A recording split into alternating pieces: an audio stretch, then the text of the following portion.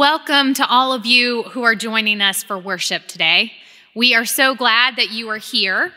If you haven't already done so, I hope that you'll let us know that you're worshiping with us by using the online friendship form. There is a lot happening in our life together, but there are a couple of things that I want to highlight in particular. First, if you made a pledge to Trinity this year, you should have received a giving statement this week via email. Ministries continue to happen because of your generosity, and I encourage you to remember Trinity in your giving in the weeks and months ahead. Today, along with more than 200 other Presbyterian churches, we will collect a special offering to benefit the Presbyterian Homes of Georgia. These funds ensure that residents receive the care they need, no matter their financial resources. I encourage you to use the link found below the video to give. Second, there will be a Zoom gathering for parents of children 3 years and younger on May 20th. For more information about this time of fellowship, you may contact Elizabeth Davis. And if you missed last Sunday's sermon, or you want to offer help to a Trinity member, or share a story for Trinity's blog, I invite you to use the Help, Connect, Worship tab on Trinity's website to find the most up-to-date information about what is happening in our life together and how you can get involved.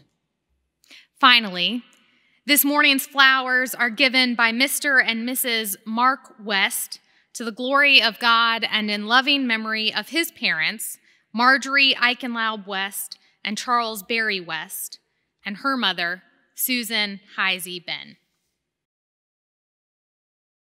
Spirit of life and love, we gather together from computer screens and telephones, from living rooms to front porches to dining tables, to come together as your church this day.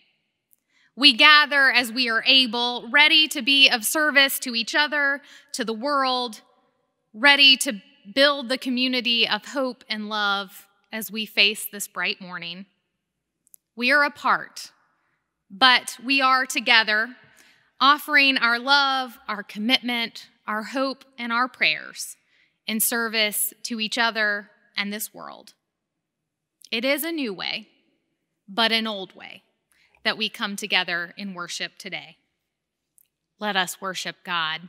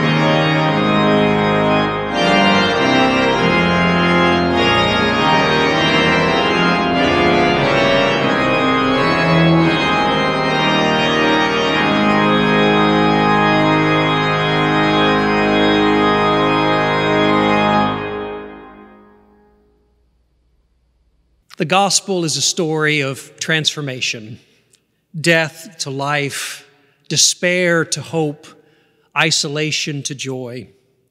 We need that transformation maybe now more than ever. And so, trusting in the grace of God and in the power of truth-telling, let us pray together. O Lord, forgive us when we are shackled by our narrow understandings of discipleship and our clouded sense of purpose. Through your Spirit, we are drawn into the illumination of your empowering love. Forgive us when we are frightened of the future or pull back from the demand of your calling. Forgive us when we fail to sense your presence in our past, to acknowledge your grace in the present moment, and to trust you with our future. Through your Spirit, we offer ourselves in discipleship as we seek a renewed and renewing faith. Amen. The grace of God is deeper than all that is wrong, greater than our worst fears, stronger than our frailest weaknesses. Know that you are forgiven and renewed and be at peace. Thanks be to God. Amen. For the month of May, our scriptures come from the book of Acts. This book tells the story of Jesus' earliest followers, the first churchgoers and preachers and deacons and skeptics. This book shares their often idealized history, but from it, we can see some of our own experiences more clearly and glean wisdom about how to live as followers of the way now. Unlike the other Acts scriptures you'll hear this month, today's scripture is about an individual rather than a community. And as can be the case with lectionary texts, this is only part of the story, plucked up from the larger context, which may leave you wondering why in the world we're reading a story about a young man getting stoned at all, but especially on Mother's Day. I invite you to listen to the scripture now, and even if you're reticent to say the words, "Thanks be to God" at the end, which is a perfectly acceptable reaction, we'll work together on finding the good news that might be nestled among this gruesome scene. So listen now to what the Spirit is saying to her church this day. But filled with the Holy Spirit, Stephen gazed into heaven and saw the glory of God and Jesus standing at the right hand of God. "Look," he said, "I see the heavens opened and the Son of Man standing at the right hand of God." But they, the Jewish authorities, covered their ears and with a loud shout all rushed together against him. Then they dragged him out of the city and began to stone him. And the witnesses laid their coats at the feet of a young man named Saul. While they were stoning Stephen, he prayed, "Lord Jesus, receive my spirit." Then he knelt down and cried out in a loud voice, "Lord, do not hold this sin against them." When he had said this, he died. This is the word of the Lord. Thanks be to God. The relaxed pace of our world has inspired Owen and me to tackle some of the tasks that we have become very good at ignoring over the years. So last weekend, I pulled out the Tupperware bins of childhood art projects and boxes of photos and cards that I've saved, and I got to sorting. You can learn a lot about yourself by revisiting elementary art projects and journal entries about what you'd change if you were in charge of the world, but I'll spare you of my findings. As I sorted through cards, I found many a card from my mother. Notes she wrote for big occasions like graduations, ordinations, confirmation, and new jobs.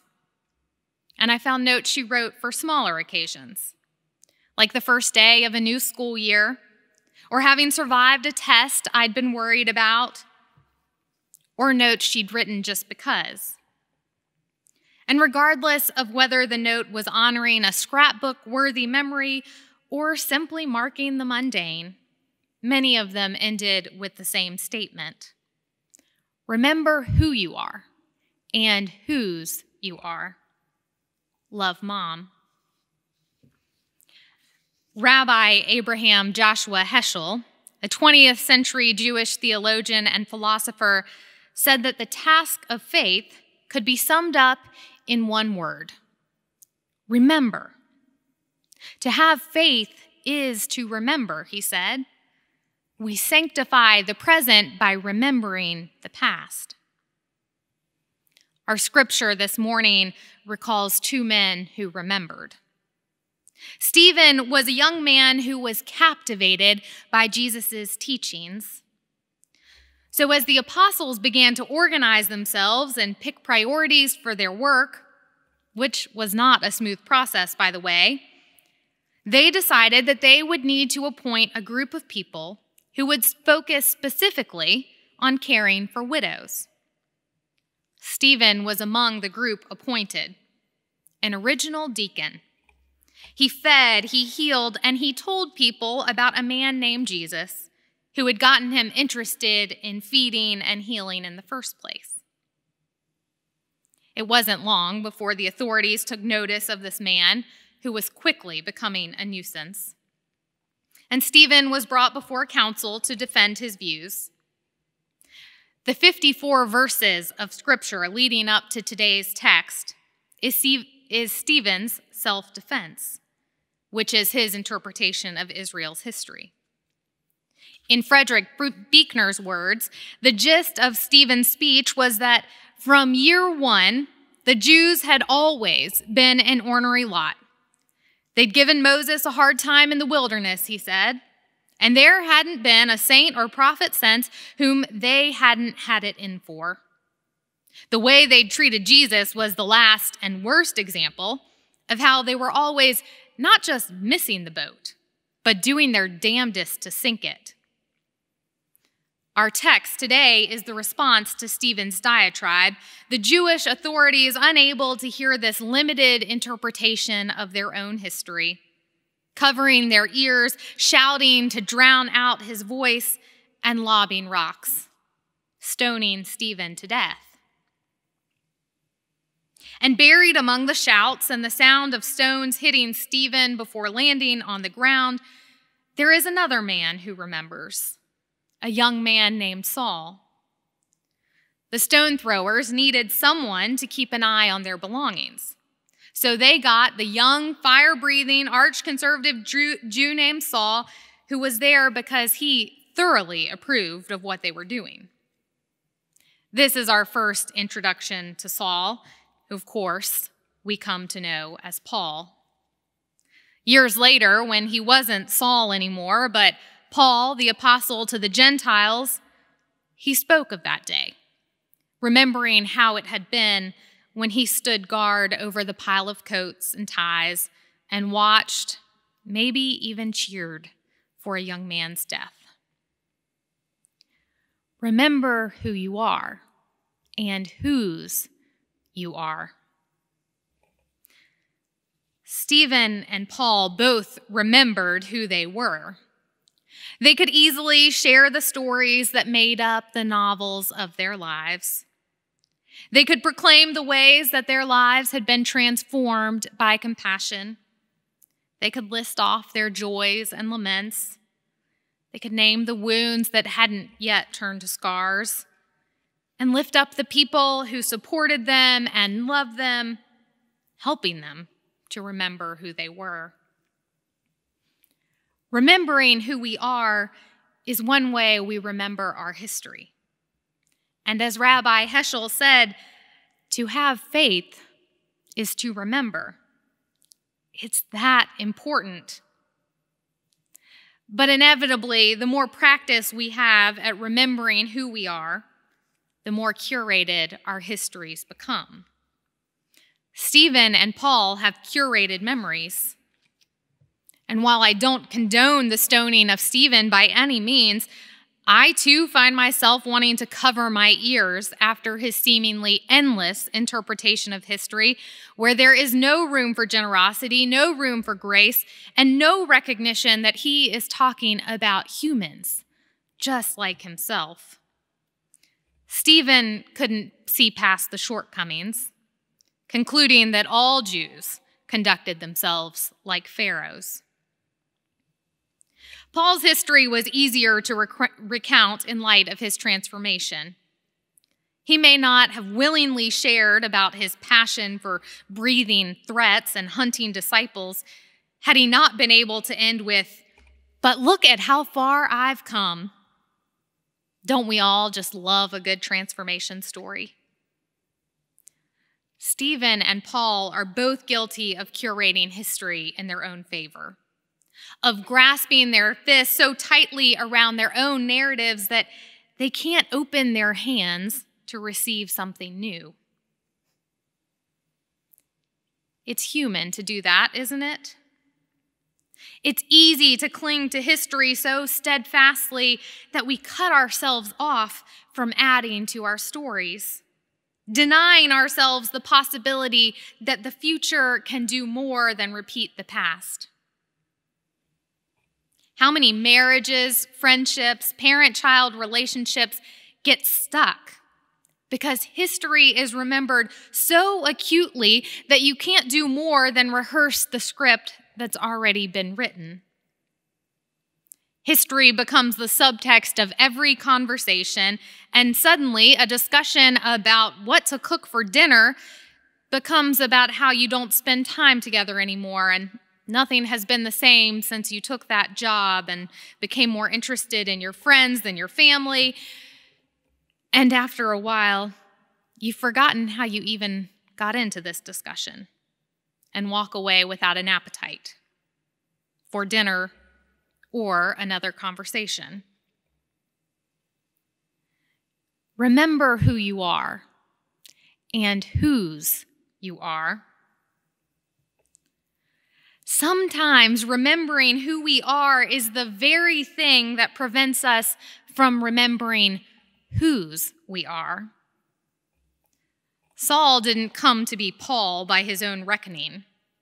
Saul was resolute in his hatred for Christians. He knew who he was and how he wanted to live. It wasn't until he was blown off his feet by the Holy Spirit, blinded for days and healed by Ananias, that he became the Paul we know.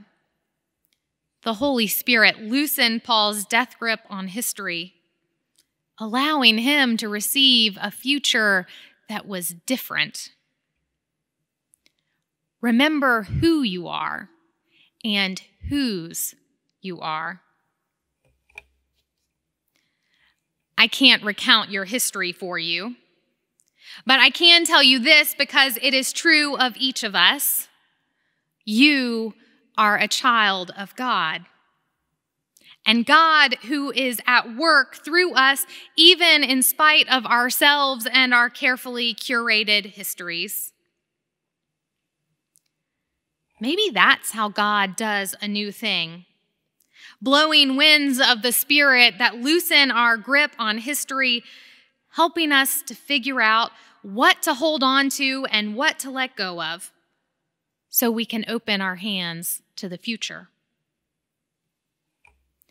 Today is Mother's Day, and so it's natural to reflect on our relationships with our mothers and those who have been mothers to us, and for mothers to reflect on their relationships with their children. This day in particular has a way of surfacing some combination of joy and pain in everyone. Whether you are the mother who did everything right or the person who still feels the pangs of longing to become a mother. Whether you are the child who can't make sense of your mother's actions or feel fresh grief for your mother's death. Each of us, man, woman, parent, child, has a relationship to motherhood.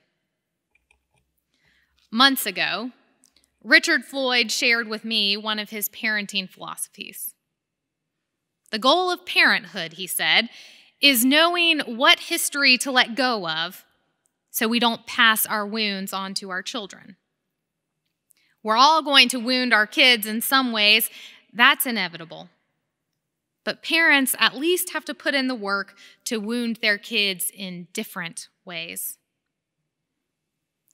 I've clung to that because I think it's the task for all of us, individuals, parents, and communities. What do we need to let go of so we don't pass our wounds on to the next generation? Trinity, this is our work during this interim time.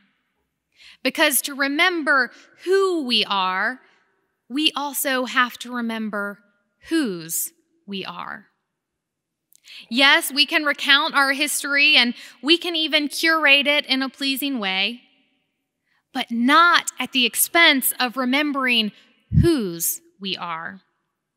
Because we are children of a God who will blow fresh winds at unexpected times, shaking us loose from the things that we need to let go of so we can open ourselves to the future. To have faith is to remember. But as my mother wrote time and time again, you have to remember who you are and whose you are. Remembering both is what makes it a faithful act. And thanks be to God that when we remember whose we are, we remember time and time again that God works in spite of the histories we cling to and the wounds we cause. Thanks be to God. Amen. We're grateful for the gifts of life, for the breath in our lungs and the beauty all around us, for the sun and the rain, for health in the midst of brokenness and newness in the midst of fear. Grateful for all of this, we offer ourselves, our lives, and our resources to God. I invite you to give online or via text using the instructions on the screen. You may also mail a check to the church. Let us give generously as a reflection of God's generosity toward us. Oh, rest in the Lord, wait patiently for Him, and He shall give thee thy heart's desires. Oh, rest in the Lord, wait patiently for Him.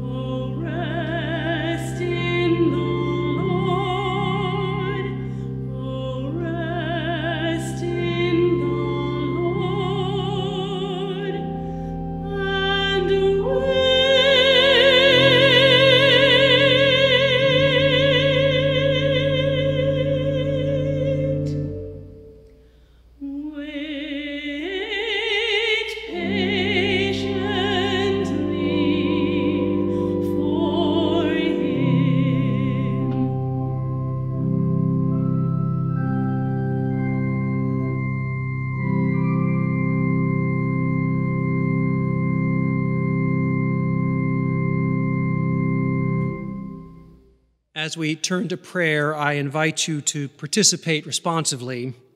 When I say loving God, I invite you to say, hear our prayer. Let us pray.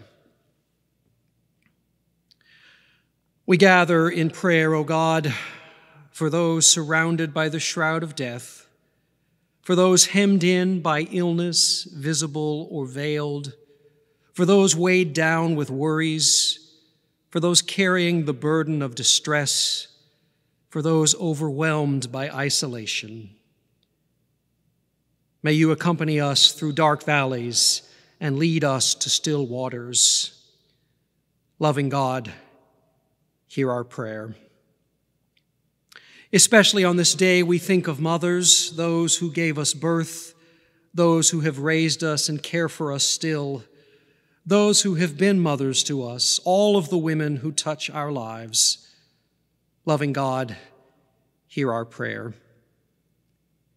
We think, too, of those who are sorrowing today, those who are missing their mothers or their children, those who mourn loved ones who are gone, those who worry and wonder, those who dream dreams that never come true. Loving God, hear our prayer.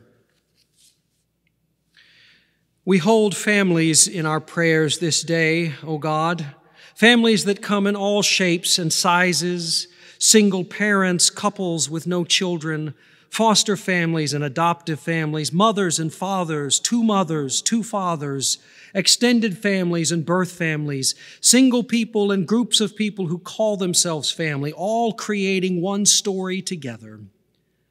Loving God, hear our prayer. We pray for this church family, that we retain the memory of being together and embrace unity in the midst of distance, that we hear your divine music and sense purpose beyond ourselves and perceive the needs of creation and stretch ourselves to respond with compassion. We pray that our ways be formed by your way, that our lives be shaped by your life, that our love be your love.